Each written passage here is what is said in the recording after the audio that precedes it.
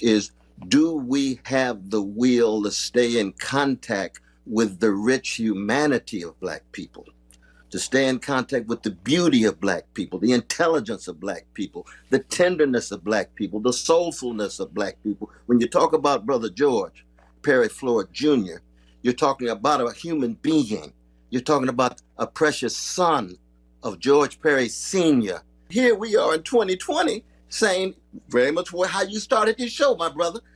Do we have what it takes to really acknowledge the rich humanity of black folk, to treat us fairly, to treat us like human beings? Because if not, you're going to lose your democracy. You're going under. You're going fascist. If it wasn't for black voters, especially black women voters, you would have gone fascist under the gangster named Trump. I'm telling you, brother, if the police can't do it, then, you know, we're going to do it ourselves. Okay. I can tell you this, too. Now, let me just add this one thing, though, brother. Yes, sir. Go ahead. I thought about Brother George, and I thought about my brother, and I thought about my father, and I thought about my grandfather.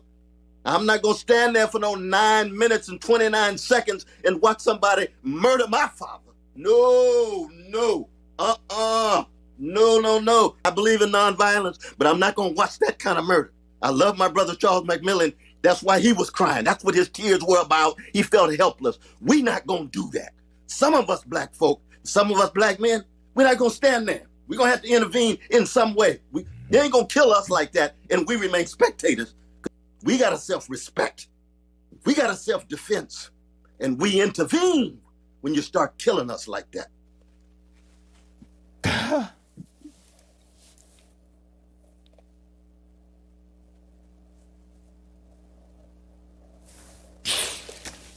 I'm sorry.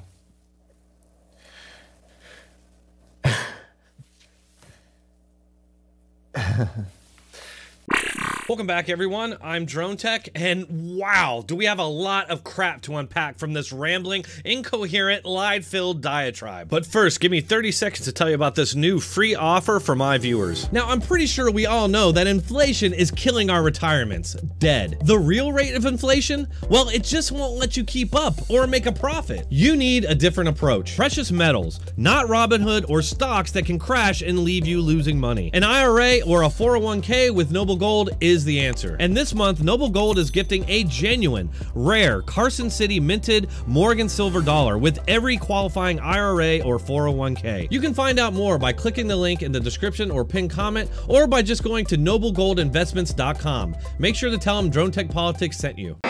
Do we have the will to stay in contact with the rich humanity of black people, to stay in contact with the beauty of black people, the intelligence of black people, the tenderness of black people, the soulfulness of black people? When you talk about Brother George Perry Floyd Jr., you're talking about a human being.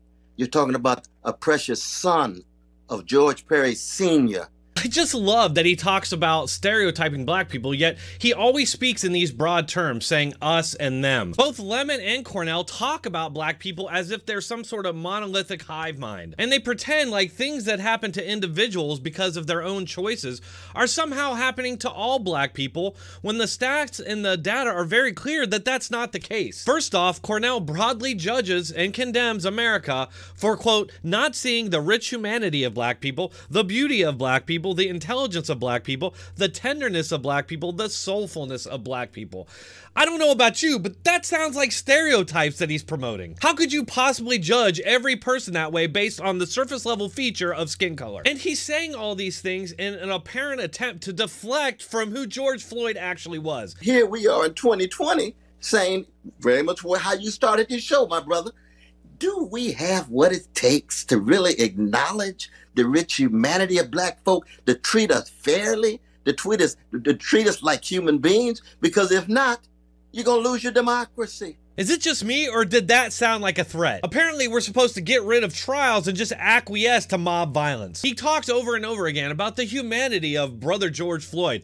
But what about the humanity of George Floyd's victims? How about the humanity of the pregnant woman that he held at gunpoint as a hostage? Did her humanity matter? This is all just a bunch of emotional blather that's supposed to turn off your critical thinking skills and switch over to cult indoctrination mode. The vast majority of human beings don't invade homes, much less take pregnant women hostage at gunpoint. Nothing that happened to George Floyd was anybody's fault but George Floyd. Cornel keeps talking about his brother, his grandfather, his father, but why would any of those people ever get themselves into the situation that George Floyd did? They wouldn't. Cornel wants you to think that George Floyd was just minding his own business when these racist cops decided to show up and murder him. That's a lie. It's an inflammatory lie that's gonna lead to much violence. The stats are very clear. In 2020, around 200 black people were killed by police out of 42 million. And on top of that, there were around 400 white people shot by police. Oh, but that's just normal operating procedure. And again, when a scumbag white guy breaks the law and then gets shot by police when he fights back against his arrest, I don't then feel some sort of a kinship with him based on the surface level feature of sharing a skin color. I'm telling you, brother, if the police can't do it, then, you know, we're going to do it ourselves. Okay. I can tell you this, too. Now, let me just add this one thing, though, brother. Yes, sir. Go ahead. I thought about Brother George, and I thought about my brother, and I thought about my father, and I thought about my grandfather. I'm not going to stand there for no 9 minutes and 29 seconds and watch somebody murder my father. No, no, no. I believe in nonviolence, but I'm not going to watch that kind of murder. I love my brother Charles McMillan. That's why he was crying. That's what his tears were about. He felt helpless. We're not going to do that. Some of us black folk, some of us black men, we're not going to stand there. We're going to have to intervene in some way. They ain't going to kill us like that, and we remain spectators. All right, so this is where we're getting into dangerous territory.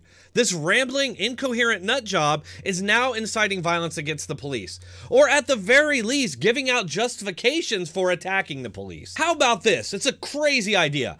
How about instead of justifying and encouraging people to fight the police or spectators to attack police, which is clearly insane and unhinged from reality, why not encourage these people to sue the departments if they're mistreated or unlawfully arrested? I've talked about it before, but on YouTube, there's lots of these First and Second Amendment audits. These people flex their rights to police officers to see how they'll react. If the police officers mistreat them or run rampant over their rights, these people sue the departments. And let me tell you something, they end up successfully suing these departments for tens of thousands of dollars. Seems like that would be a much better outcome to people fighting the police and then dying in doing so. Oh, but I have a feeling that's exactly what people like Cornel and Don Lemon want to happen. We got a self-respect. We got a self-defense. And we intervene when you start killing us like that.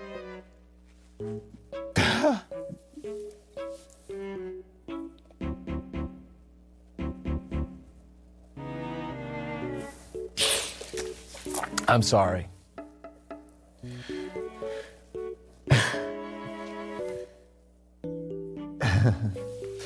Dear Lord, why is he crying? Is that even real crying? I don't see any tears. In fact, what's with all these fake journalists crying all the time now? You know who constantly tries to manipulate me with crying? My kids. If they don't get what they want, they cry in an attempt to manipulate me because they know that sometimes it works. It almost seems like our former free press is adopting the tactics of children. The old logical fallacy of appeal to emotion. They obviously do this because the facts simply aren't on their side. Not only has murder not been proven in this case, there's exactly zero evidence that it had anything to do with race. If you disagree with anything I said in this video, I'm open to have a conversation. You can find my Discord link in the description or pinned comment. Catch me on there and let's talk about it. All right, that's all I have for this one. If you enjoyed it, please hit that like button, share, and subscribe, and I'll see you all next video.